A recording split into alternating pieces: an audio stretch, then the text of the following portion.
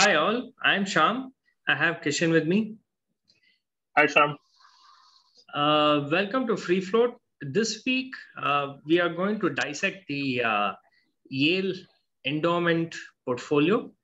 It's something that is often talked about when the issue of diversification and alternative asset classes come up. So we have Kishan with us to sort of take us through uh, the why, the who, the what, and who of this model. So, Kishan, can you start off by giving us a brief intro? Yeah.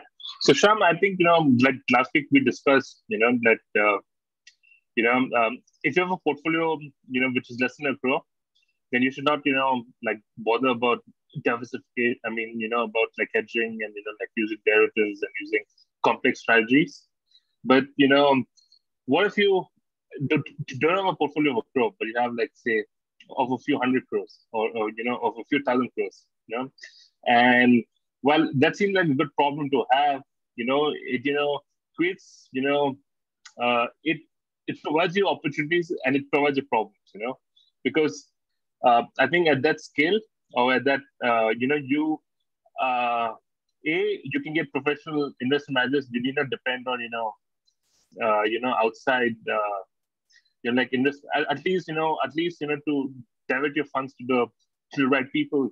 You know and if you have a good investment advisor, who is not just looking at where he looks at his investment mandate, and his investment mandate would say to provide say uh, a certain return consistently over a period of time, and to have a sustainable outflow from the fund portfolio, which has certainty to it. So say you will withdraw 5% of the fund to meet your daily expenses. I mean to meet your yearly expenses or your commitments, and then the portfolio will go at like say 11 or 12%. So you have about growth of 7%, which is meant to beat inflation and like to maybe generate some alpha above that. And so you would then start thinking about it, right? Say everyone invests in equities, which is what Warren Buffett would say, that you can just put it in an index fund and forget about it. Uh, but you need not do that. I mean, you can look at a very different approach, which is what the Yale endowment ended up doing, where a large percentage of the portfolio went to alternative assets, which are private private equity, venture capital, hedge funds, uh, natural resources, like went the other way to what was considered the traditional asset mix, which is equity and debt. And I think the objective here is, and this is, I mean, today venture capital and private equity, like the I like the I like the hottest things out there. But if you even 10, 20 years ago, maybe like leverage buyout stuff are popular, but venture capital and private equity, parts of it were still extremely niche, not very big, very oriented towards technology investors. So for you to be focused on those areas, you would have to really be, you would have to have some insight or some understanding of what's happening. And so the idea is that you break your portfolio up into multiple, say units or uh, allocations, where a small percentage of portfolio is meant to provide you the liquidity that you need to meet your yearly expenses, and then you have a large chunk of the portfolio which is meant to be long term oriented, because you're not looking to withdraw that capital, and the idea is that you grow the capital at a high rate, but it's not consistent. So if you're investing in venture capital or like private equity, the terms are usually 5 to 7 years, and it might also have an extension on that. So you're looking at of a decade before you get your return, or when you get your money back, and you're hoping that your money would have grown by a significant amount at that time, but it's not liquid. So you cannot withdraw your investment. So, but an endowment or even a large family in India has an advantage that they're not dependent on like a short-term investment horizon. They don't need liquidity, and what liquidity they need can be easily provided. And a large chunk of the portfolio can seek high returns without being disturbed, and that changes how you invest. I mean, I would say. Right. But so couple of things that stand out, right? So all these, sorry. So all these, this thing, right? Assets were, considered alternative asset classes 20 years ago. But, nowadays, if you look at venture capital or private equity or hedge funds, they're pretty much part of the mainstream, right? Yeah. So they're no longer alternative. Uh, the story here is, if you take a step back, I think it's about, being the first to invent a working investment strategy, rather than kind of like invest in alternatives and don't invest in traditional 60/40. So for me, the takeaway, even with Warren Buffett's strategy is the same. It's not to clone what he's doing or what he's done. It's about having the sort of testicular fortitude to think originally, and think different from what the other market participants are thinking like.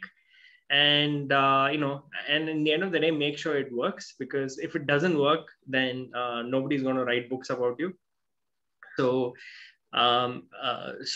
whoever comes up with this original investment strategy ends up you know uh, being feted. So a lot of these asset classes today, right, from venture capital to hedge funds to private equity, have barely sort of beaten the S&P 500 in the aggregate. So there are so many players, so many smart people in these subcategories, that it's very difficult for them to show alpha. So all that these endowments would do if they were venturing into these sort of investments today, is just generally trading liquidity, um, and trading away the pain of regular mark to market, um, for for like longer duration markups. So basically the idea is that a private equity will mark their portfolio to model every 6 months. So during that time, you're not going to see a lot of fluctuation in your portfolio, so that you can sleep easy at night. But other than that, people are saying that there's no real benefit to owning these alternatives at this point. So if you Yeah. were David Swenson, right, and you were given the mandate today, what would you do, right? Because Harvard tried the same thing, and they have gone through multiple, boom busts in hiring smart kids to manage their portfolio, and then seeing them underperform for 3 years, and then panicking and firing them. And they have done this like 2 or 3 times already in the recent past. And the thing is, like, they tried to copy the Yale model, like having an in-house fund management team who is going to do this, but they have failed. And then you have examples like the Nevada pension fund, who just does 60/40, only index funds for them, right? Yeah. And they have, and there's just like one or two guys in this whole pension fund managing billions of dollars. And he's like, yeah, he's telling the rest of the guys that you guys are idiots, because just two guys, and you've done this, and you've saved so much in fees and costs. And anyway, none of these other nitwits are going to beat the index, so what's the point? So while you take the example of, say, the California, teachers retirement fund, right? The world famous one. And they also keep trying all this private equity and alternatives and hedge funds and all that, they too have not been able to generate any meaningful returns on Rita. the index recently. So if you were David Swensen today, right, looking to invest Yale's endowment for the next 100 years, what Yeah. would you do? So I think for me, the lesson is not to replicate the portfolio, like what David Spencer does. I think it's the approach, So the approach is that, I think the idea is here to be less dependent on market sentiment, to be less dependent on the market going up or down, and to look for opportunities which are not being looked at, which traditional guys are not looked at. So, you might have, like, some opportunity, like say today, uh, warehouses are hot. But if you had the insight, like 10 years ago, if some investment manager came and told you, India's growth will be fueled by like e-commerce, and there's a very dearth of warehouses that in India, and this provide you a good opportunity to invest with reasonable yield and with high certainty. I'll be very, I mean, if someone came to me 10 years ago and said that, I'll be interested in, at least investing something, because, I believe in the potential, and it's not something that it was hot, like 10 years ago, obviously I'll do some homework and, do the math and, see how to go. But I think it's the approach, it's the approach of, having a good return,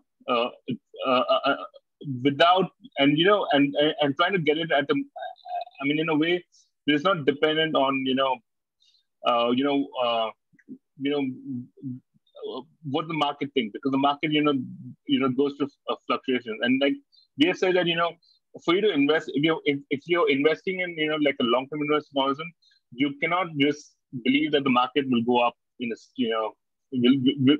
just continue to go up over a very, very long period of time.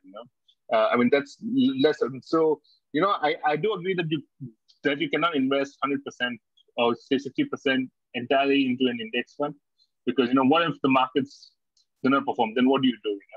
I mean, so I do like the idea of diversification and diversifying in cases where your source of return is not, it's not the same.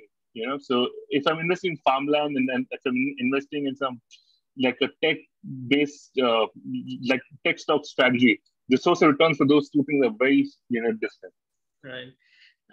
So I don't know, man. Like for example, if I had this problem, right? So supposing someone said, I have $5 billion, invested for me. Given where things are right now, I would just set up a pod hedge fund, right? So it's Yeah. sort of like a multi-manager hedge fund, where you have 20 or 30 odd different managers running different strategies, each managing his or her portfolio. And I would just provide the infrastructure so that they don't have to worry too much about legal and fundraising and and all that stuff. And I would be crossing their trades at the at the top level, so that if one manager is selling Apple and the other guy is buying Apple, so I can just cross it internally without hitting the market. So I would probably do that, because I feel it's easy to find uh, strategies that beat the market if you don't have to scale it. There are a lot of small opportunities in the market, either in derivatives or options, or call it momentum or pair trading or whatever it is. It'll work for small amounts of capital. It will not scale to 5 billion. So if you line up 20 or 30 different guys who are all doing small who are all managing small amounts of capital with differentiated strategies, I think that will kind of replicate what Swensen tried to do 20 years ago. Right.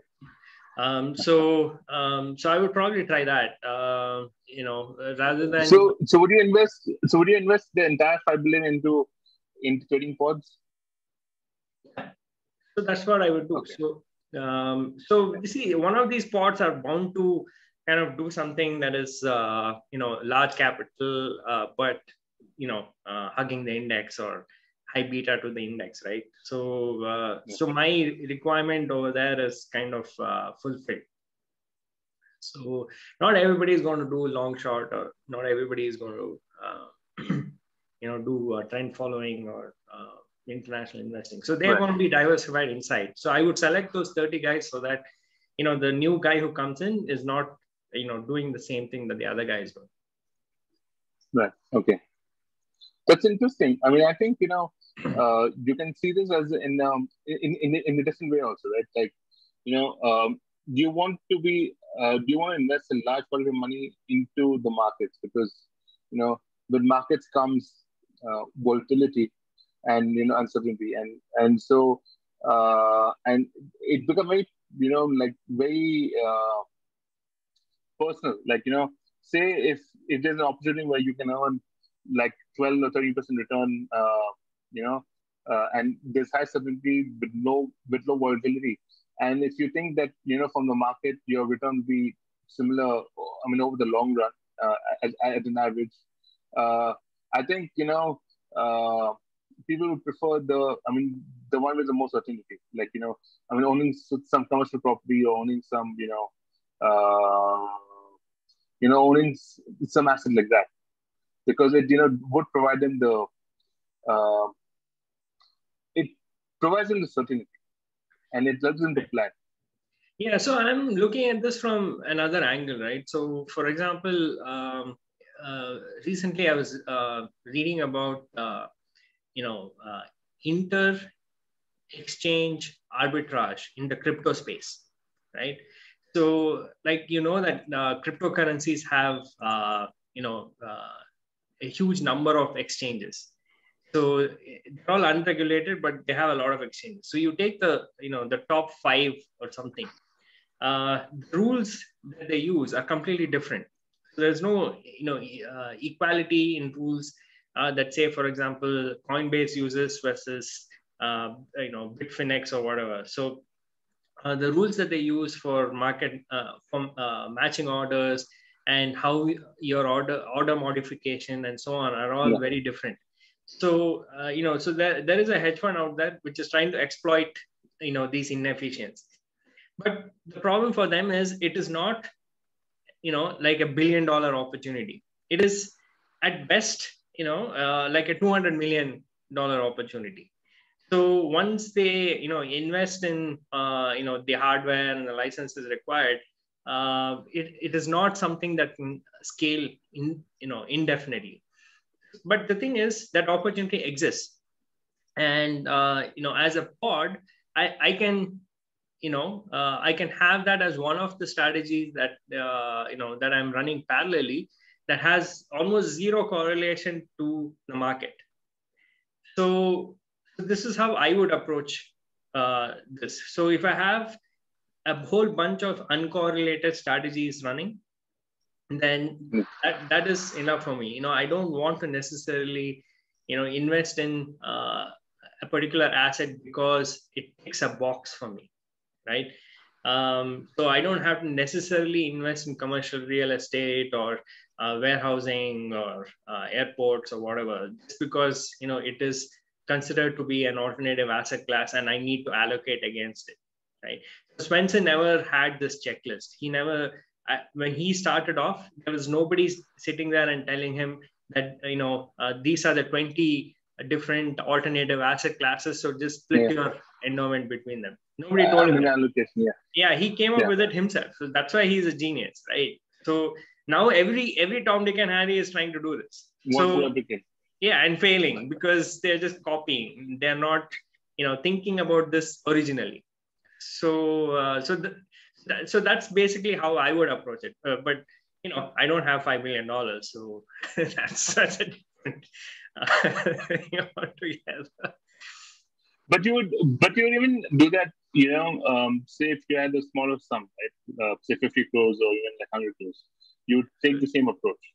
Yes, absolutely. So I would go for unrelated strategies rather than look at it from an asset point of view. Okay.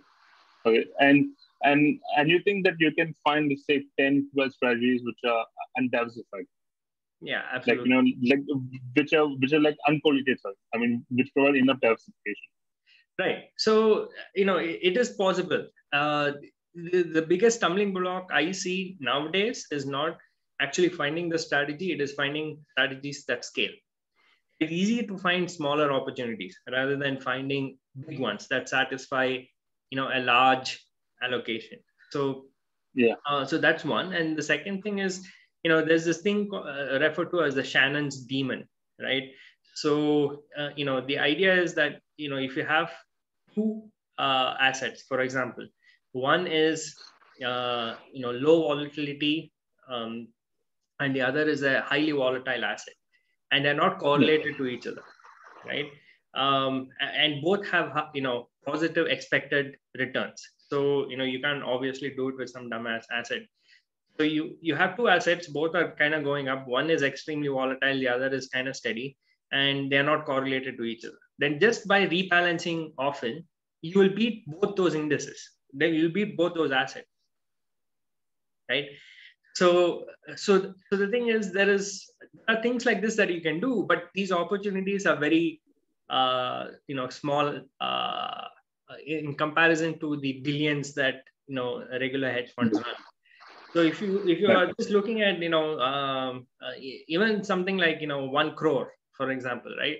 You can find these strategies, and they would Right. be very niche. And this does Yeah, yeah. and you I can, think for 1 crore you can find enough strategies on small scales. yeah, so you can just run the shit out of it. And and the other thing is, you should look at this from um, uh, another point of view as well. So for example, if you have um, a long only strategy in a market, it's highly unlikely that its Sharpe ratio is going to consistently beat the benchmark's Sharpe ratio. Yeah. So if you want stability, then jamming different strategies that that are based off the same market and that is long only is not going to help you there. Yeah.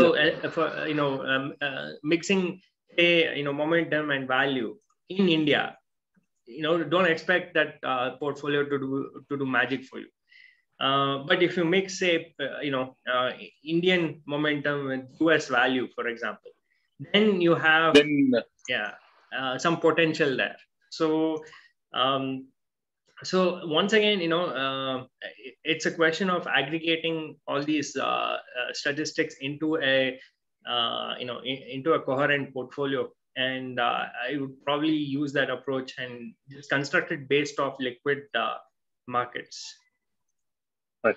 But then Sham, I mean, say if you're if you're like advising to a wealthy family in India, right? And I think that's the most relatable that you can get in India. And the family has, say, multiple objectives that it wants to serve. Meet its some annual expenses, and uh, and say you can consolidate all the accounts and stuff, right? And your approach would be, instead of diversifying into different assets, still to choose the trading strategy approach, because you think it's easier to manage. Absolutely. It's, liquid assets are a lot easier to manage, and meeting these objectives are easier with liquid assets. So, for example, in commercial real estate, right? It's one thing if you are so wealthy that you can diversify across geographies. So you buy a warehouse in Bangalore, you buy some office space in Yeah. Gurgaon, and then you will buy a vacation rental in Greece, or Yeah. a farmhouse in the US. So you can do that, and maybe then you can rest easy. But if you're But you also managing like need 5 crores, you'll hardly get a warehouse in Bangalore. So all your yeah, eggs yeah, in one basket. So yeah. And also, it takes a lot of effort to do all these things.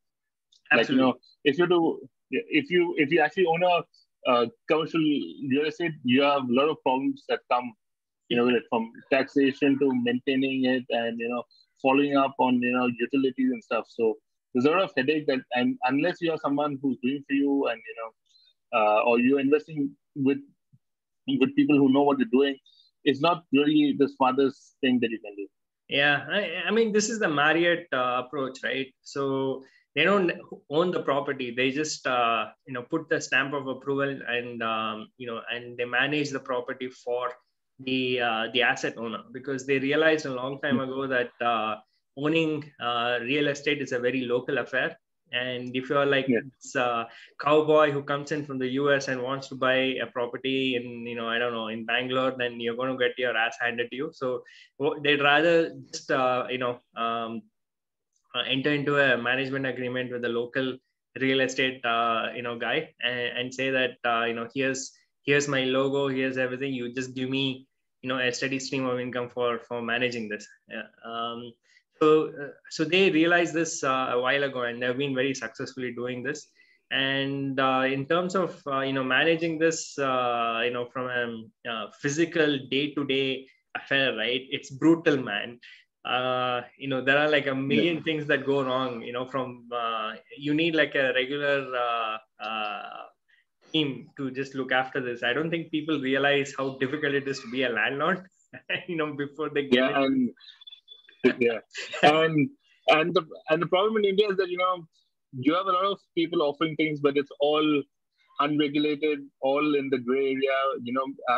I'm sure some people are good, but some people are also who don't know what they're doing. So you'll just end up having more problems. Yeah.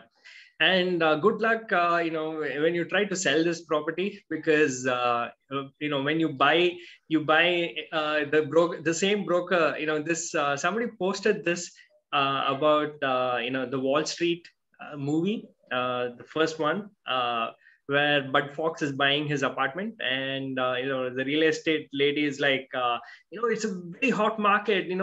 I got a bid in like Yeah, today. yeah, You better. And then when he's trying to sell it, look, man, the market is really bad. I don't know. And it hasn't changed. It's the same yeah, yeah. I story mean, everywhere. When you buy, everybody, the guy trying to sell it to you is like, this is going to be the next, blah, blah, blah. And when you go to sell, yeah, he's like, manana, yeah, dude. So, yeah. I know how that anyway, is. that is real estate. It's a whole different thing. But what I've seen over a period of time is, maybe there was a time when there was this liquidity premium, where you get paid for owning illiquid assets like private equity, Yeah, venture capital, all locked in for like 10, 15 years. But that premium has gone away, because everybody is chasing the same opportunity set. And that no longer pays. All you get is low mark to market volatility, because it's mark to model. So and that's all you get. So you pay for that privilege. So I'd rather be diversified across liquid strategies. yeah, I get that. Yeah. So anyway, but like I said, Swenson, Warren Buffett, all these guys, man, they're great because they invented a strategy that worked. But if you try and copy the same thing now, it's you're just being an ass. So the thing is, invent something on your own, and Yeah, make sure that it works, right? Uh, but yeah, and like be sure, like don't do it because you think it is like don't do it because you just like feel like it, there's work involved, like thinking through, then working it out, and then like having a strong conviction which is based on like realistic numbers, yeah, absolutely. All right. So with that, I think we'll conclude this week's free float. So I hope um, the Swenson article is like a good jumping off point, but be wary of copying it as is. So we'll catch you again next week.